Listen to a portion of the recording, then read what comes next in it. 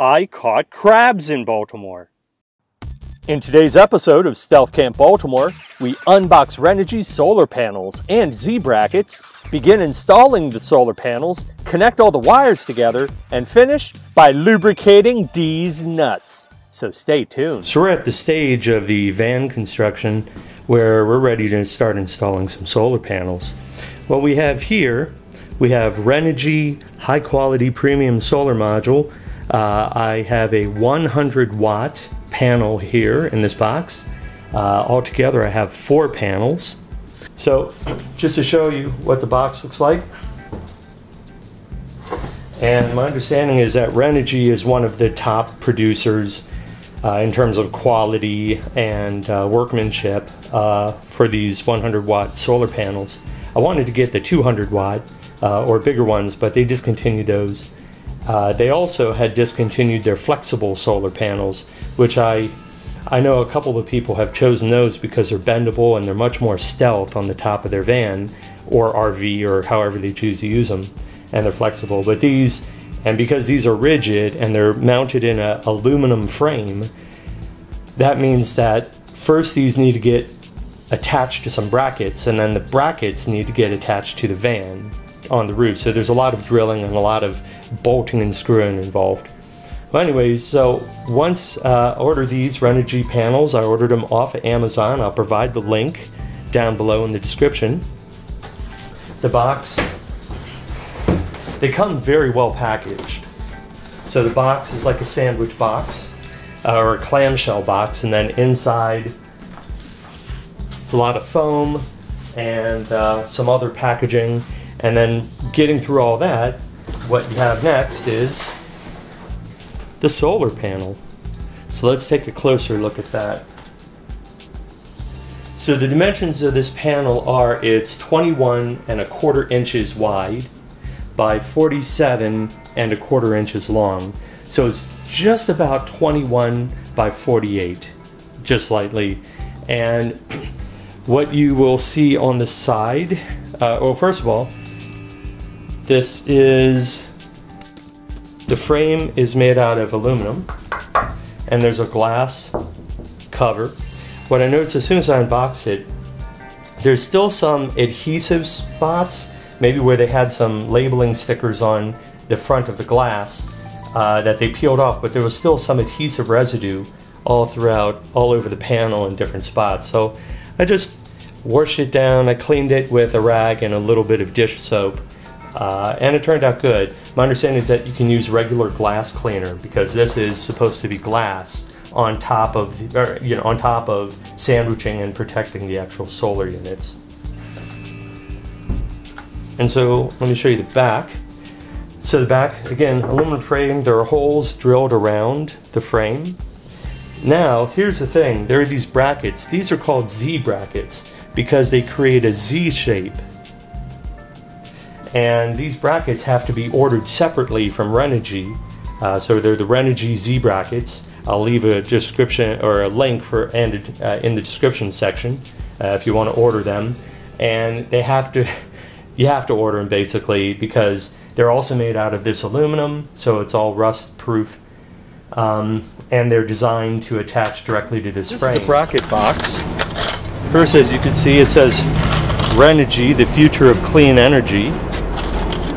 And the bracket box, I believe this costs $12 or $13. I ordered it off Amazon. I'll provide the link in the description. You get these aluminum custom, what they call Z bolts, because they have that zigzag, like a Z, and it says Renogy on them, so you know they fit the panel. You get a couple of self-tapping screws that these are designed to drill down through metal or whatever to attach to the surface. And then you have some bolts and some some nuts, some flat washers, and some lock washers. We are now going to attach the Z bracket to the aluminum frame of the solar panel. So what you do is you take the side that says Renogy, face it outwards. You have these little tabs. These go up against, like here, and there you go, it's attached. I have bolt washer on the front side going through On the back side I have washer, then lock washer, and then nut. And let's see if we can get the camera to zoom in so you can see right in there. There you go. And then we just tighten everything up. Now there's a couple of mounting spots. You can either mount them towards the back end or mount them a little bit more towards the interior. So since I have 4 panels, what I'm going to do is I'm going to try to interlock them in such a way as I have 2 of the panels that have the brackets on the outer edge and 2 of the panels that have the brackets on the inside edge. So there's a total of 4 brackets that I think are designed to go with this, or that you use 4 brackets per frame. I'm sure you could use more, but they would always attach on the side. So you could have 1, 2, 3, 4, 5, 6, 7, 8 total brackets. But I think 4 should be good. And then at the very bottom you have the leads, the positive and the negative lead.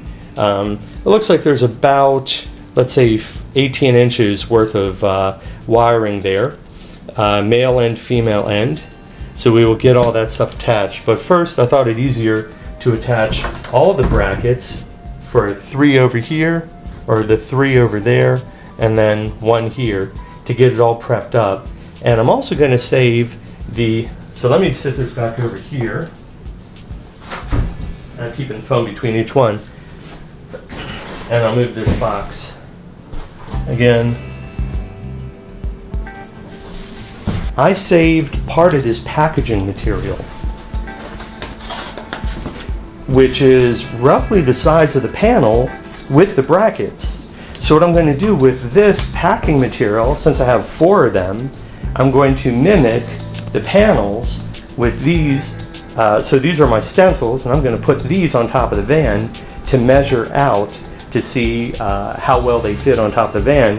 And my goal is that I have 4 panels, but I'd like to find room to get a 5th panel on there. So I'd love to have 5 total panels of 100 watts each for a total of 500 watts.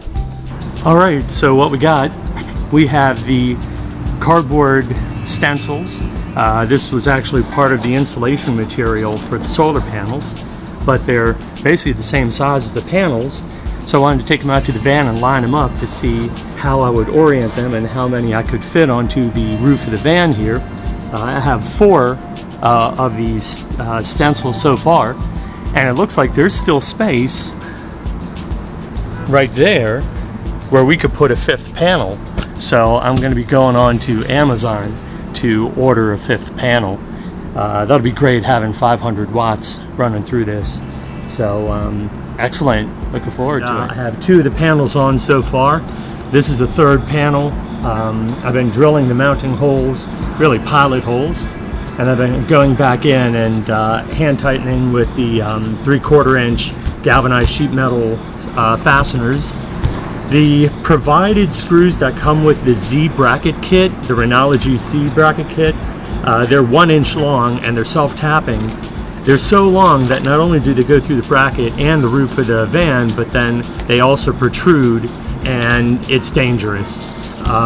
So when I tried to calculate out the thickness of the bracket plus the thickness of the sheet metal of the roof plus the thickness of the Reflectix and the expanded polystyrene insulation on the inside, I figured 3/4 inch bracket would hold just as, or screw head would hold just as well, but not protrude. It'll bury itself in the foam of the insulation and not stick out into the van. So just trying to think about the safety of it. But we're putting 4 panels on, and hopefully I'll have room for a 5th. What I'm also doing is I'm keeping the panels covered as I'm installing them. When I'm finished installing them, then I'll uncover all of it. But you know, I keep them covered for protection, for safety, so I don't damage them, and also so that they don't get hot or start absorbing energy, because I'm not ready for them to start producing electricity just yet. By the way, I have all the wiring for the male and female end for the polarity wiring on that side. So I'm going to run all the wiring down that side of the van and then down through the tail light into the van to connect with the battery. So let me get back to it.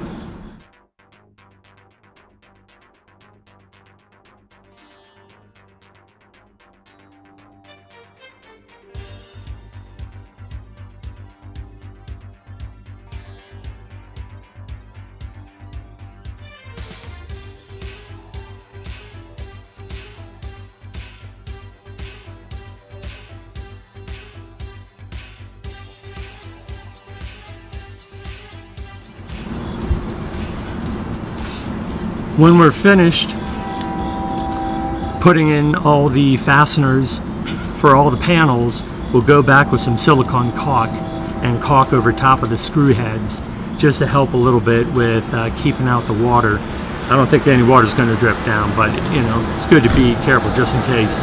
We got our very last panel that we're going to install. That's number 4, and it's going to go right here. So I have that situated down here. I'm going to lift it up and set it on, show you how I place them and how I make the marks. And you could join me as we get that last panel on and celebrate a job well done.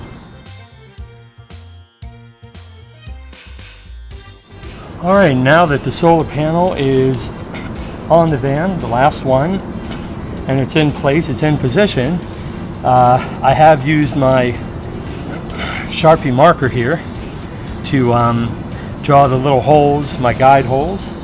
And now let's adjust this around so I can get in here and start drilling my pilot holes. And let me put on my gloves, protect my hands.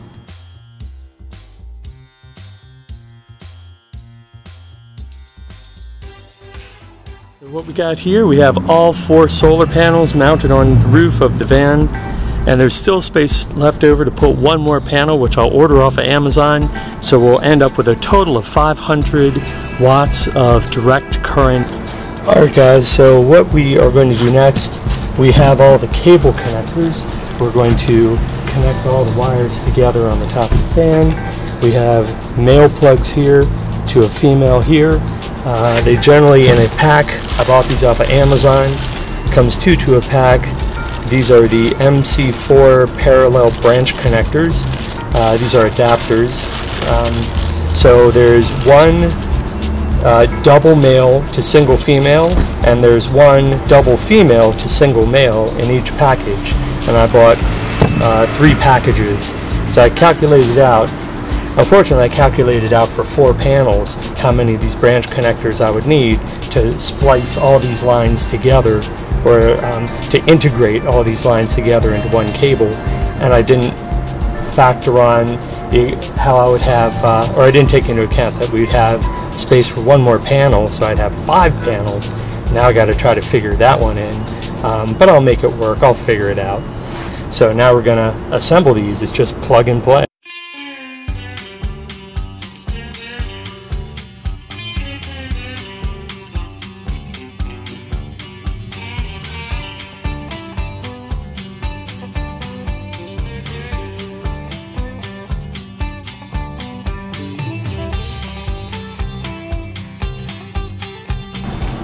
Alright, so now everything is connected through the adapters, all integrated into one positive line and one negative line. And then we have the extension cords here that we can then probably zip tie these underneath the frames. So we'll take these and consolidate them and zip tie them underneath the frames, and then we'll run this cable connecting everything, and that'll go around into the back of the van. Alright, so we have our one cable here. This is the negative, so the negatives are all bundled together. And I like how the primary cables have negative and positive on little paper tags on the actual wire, so you can tell which is which.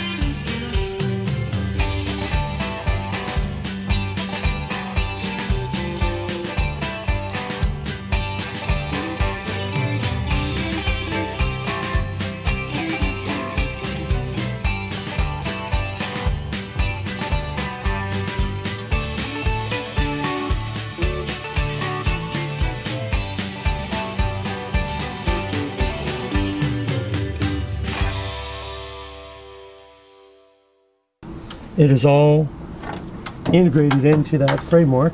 So let's put the bolts back on. All right, next step. So I put a little lubricating oil on these nuts. So which nuts? These nuts.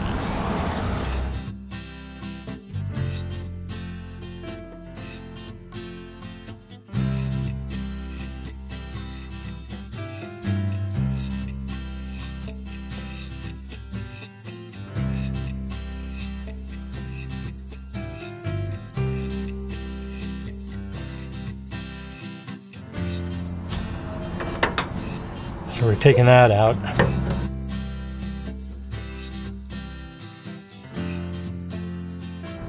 There we go. So the trick is to push down with the screwdriver and push outward with my thumb to push it down and out. And now,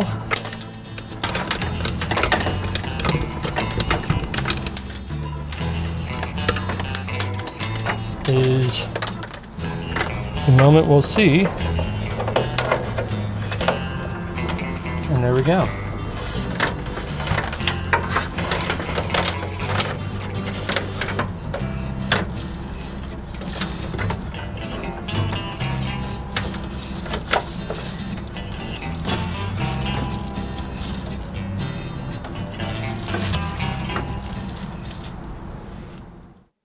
This is Jay from Stealth Camp Baltimore.